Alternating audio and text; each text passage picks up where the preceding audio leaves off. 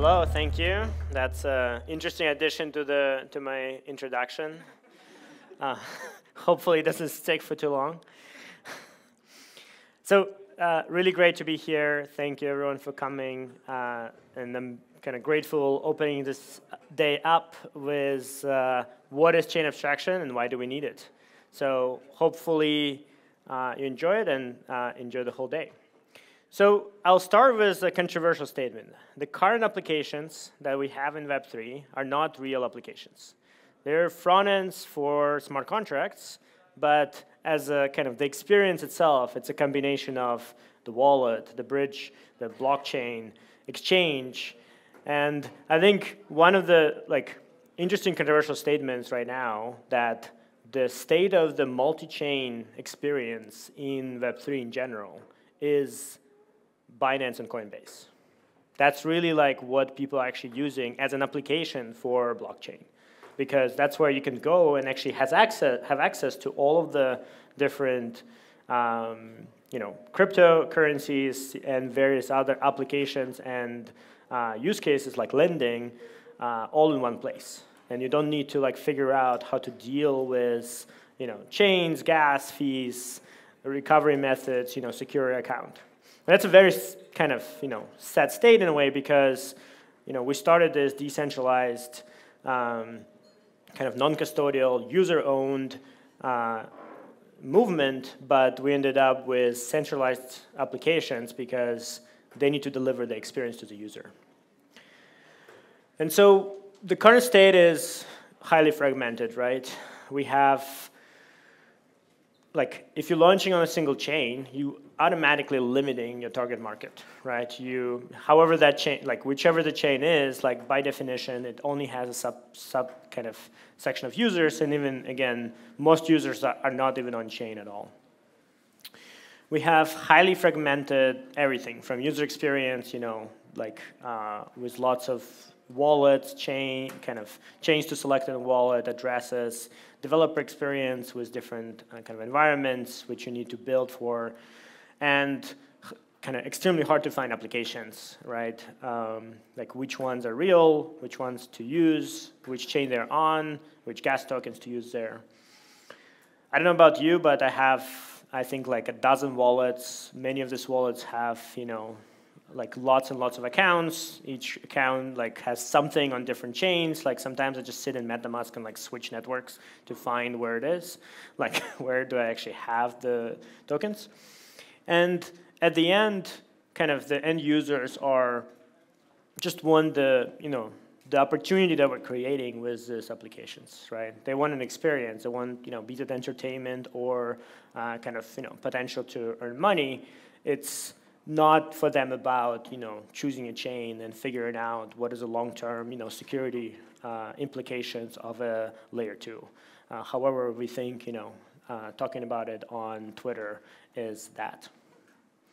And so how about we, instead of continue defragmenting this space, which we've been very effective at for the past few years, how about we start putting it all together and really bring people together instead of kind of some of it a bunch of beefs on crypto, or each kind of community trying to show off that they're better than the other.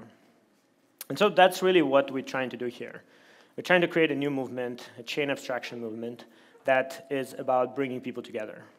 People from different ecosystems, people from different kind of chains, from different environments, but also people that are not into blockchains to have the experience that they can, and really provide, at the end, this kind of uniform Web3 experience that we believe is better than a centralized environment.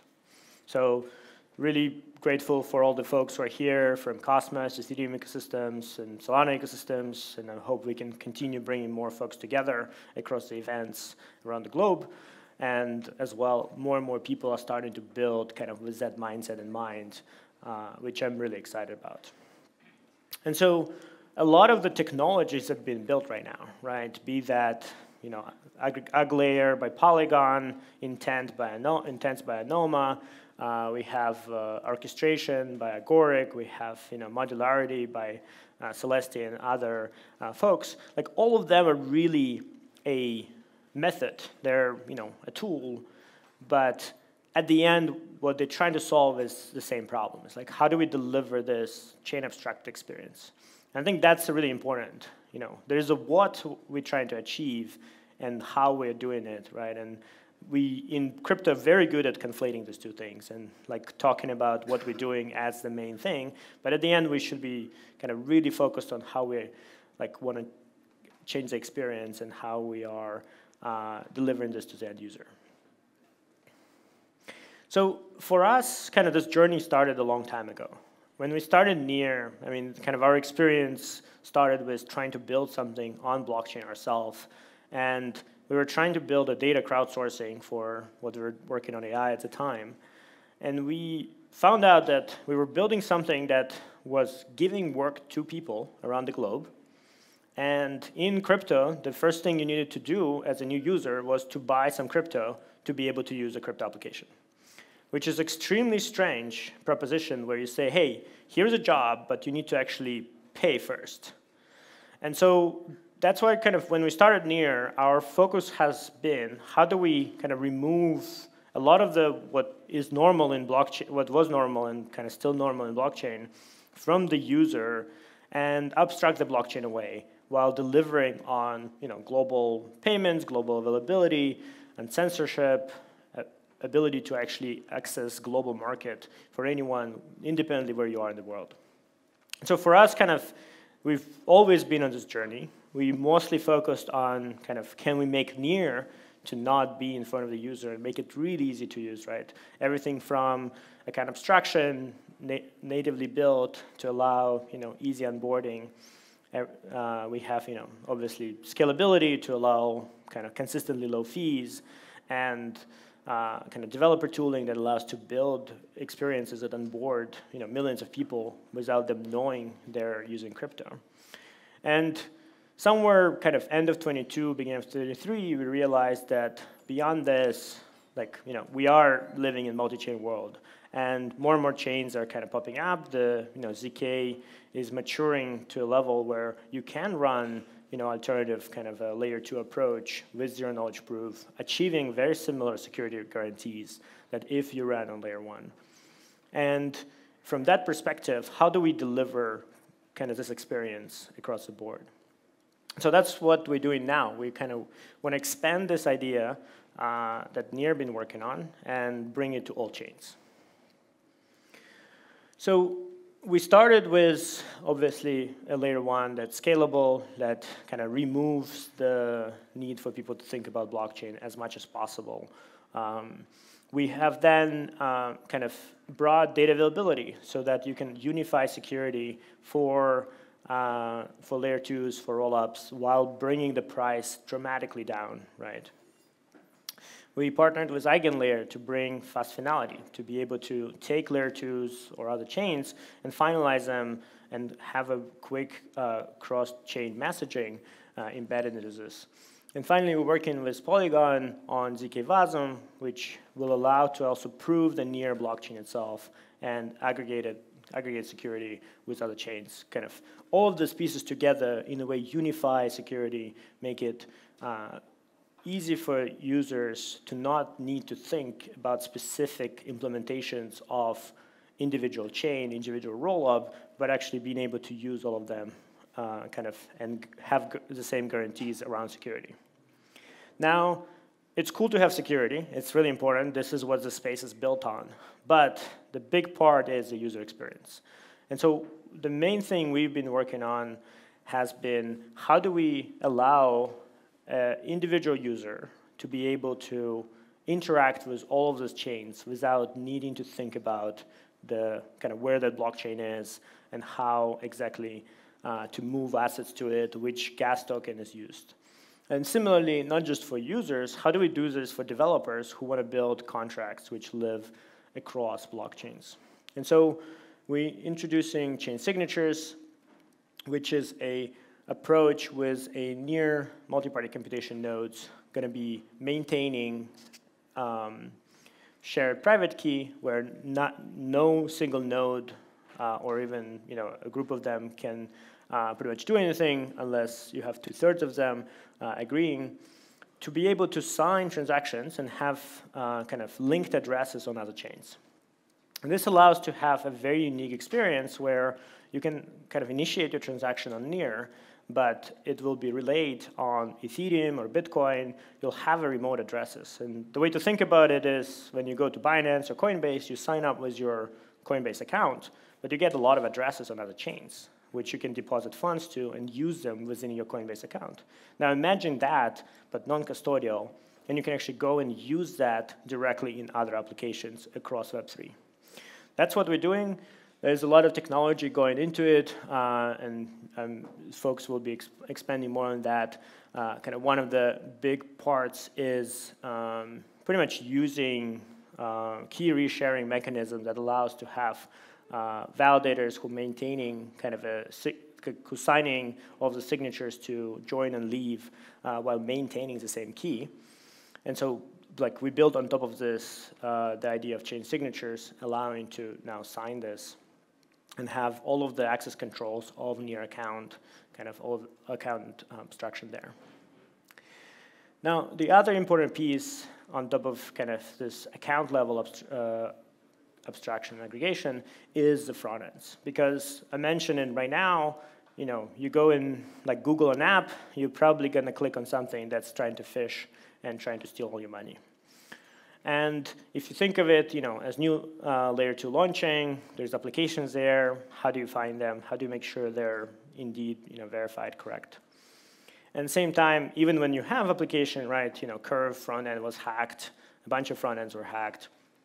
How do we ensure that we have security and consistency of smart contracts and the front ends you're accessing? And so kind of one of the frameworks we built called decentralized front ends is allowing to have linkage between the front end itself and the smart contract, because the front end is deployed on chain. So the source code of the front end itself is on chain, and it can be managed in exactly the same way as your smart contract. It can be a multi-sig upgrade, a DAO upgrade, or whatever you have. Now, all of this can be then aggregated into a single kind of super app, a platform. And so an example of this is DAppDapp. DAppDapp is a single application that has 14 layer 2s, 150 different smart contract kind of accessible through it. You can find what those new airdrops are, find new quests, and be able to interact with all of this without leaving one single app. And kind of that's the idea how in the future we think all of this will start coming together, where you don't need to even later switch networks or know even which network, which application is on, because you have a single view kind of across all of the Web3, and you're able to transact with them and kind of move assets and value. So the benefit that we bring with Near is that over the past year, we've been really focused on bringing applications that have a lot of users, right? And so we focused on Sweatcoin and Kaiching, which have massive install bases. Sweatcoin over 150 million installs of their main application. Kaiching is pre-installed on Oppo and Xiaomi phones and has over 8 million monthly actives. So it's like 2.2 daily actives because they're on your home screen. We have Playamber, which is kind of mini games, as well as Hot that launched recently. Actually, it's 4 million now. That is a viral Telegram bot that allows to access Web3. And so the idea is all of these applications with all these users now open up their users to transact across all Web3. And their users don't need to know. They already don't fully know that they're using Near. That was kind of the benefit of how Near was designed. And now they actually can access all Web3 without thinking about it. So this is all, seems very abstract. So what are the really kind of use cases that you can achieve, right? So I mentioned, obviously, using applications across Web3, but I think the core interesting applications, and again, you'll hear from some of them today, are being able to transact across all chains, right? Again, the interoperability of protocol of Web3 right now is Binance, right? If you want to send something from one chain to another, you're probably going to use Binance before other bridges, just because it's integrated, way more integrated than any actually individual bridges. And so Binance provides this multi-chain DEX, well, multi-chain exchange, right? But it is fully custodial and has a set of its own limitations. And so a multi-chain DEX that uses this technology can actually achieve an experience where, even though we literally launch in layer 2 right now, right, on our own laptop, you should be able to start using, and transacting with it right away, because chain signatures already can send transactions to it. So you'll have an ability to kind of start interacting with all of Web3 from a single place. There's applications which are, bringing Bitcoin, for example, and being able to transact across it with this blue here. We have applications that are trying to do lending and, in general, DeFi for non-smart contract blockchains. And going beyond, right, as we think of, true consumer applications, they will launch in different places, but it should be accessible for all consumers across Web3. And so this is what we really enabling here. So kind of to contrast this, right now we're in this world where, we have fragmented experience. If you're trying to use optimistic rollup, you probably have some funds stuck withdrawing. You have, figuring out how much gas tokens you should have on different chains, lots of wallets, and you don't even know where your money is. I keep trying to find things. For example, miss airdrops. Not all tools support all chains. And really, with chain abstraction, we're trying to make it so you can swap anything on any chain, even if it's just launched. You have all portfolio aggregated, which you need data aggregation, and you can leverage your BTC in other places with kind of Bitcoin layer 2s. And so you have kind of this ability to access all Web3 from one place. Now, I'll just mention that for near, chain abstraction is, it's an important step. It brings a lot of unity to the Web3, and for us, it's kind of something that we've been thinking from the start. But at the same time, the long-term goal is really to bring the full capability of modern technology and make it self-sovereign. That's why we've been talking a lot about operating system and kind of the idea of the self-sovereign operating system, blockchain operating system, that really allows you to kind of have control over your data, assets, and power of choice, power of governance. And so all of those pieces coming together also require AI. I'm not going to go too deep into this. If you're interested, we have at Leisure tomorrow chat with Vitalik, as well as a few other things over next few days. I'm also talking about things that Web3 doesn't want you to know about AI. So stop by the Sol. But just to give you a really high level, what Web3 and AI stack presents is really a combination of user-owned data, user-owned AI, which, again, for those who are not familiar, right now you're pretty much giving all your data to someone. There is a kind of model that runs that is controlled by a centralized party, and they're deciding what you see. And it can be coming out from a model, it can be coming out from an advertiser, it can be coming out from everything else. You obviously have this trustless interaction blockchain experience with chain abstraction, and you have the experiences, right, that are pretty much generated for you kind of on the fly by your AI model based on the coordination of what's happening. So, join other talks to learn more about this. So I'll just encourage everyone to assemble here for the chain abstraction, and we'll have an amazing day of talks here to dive into this. Thank you.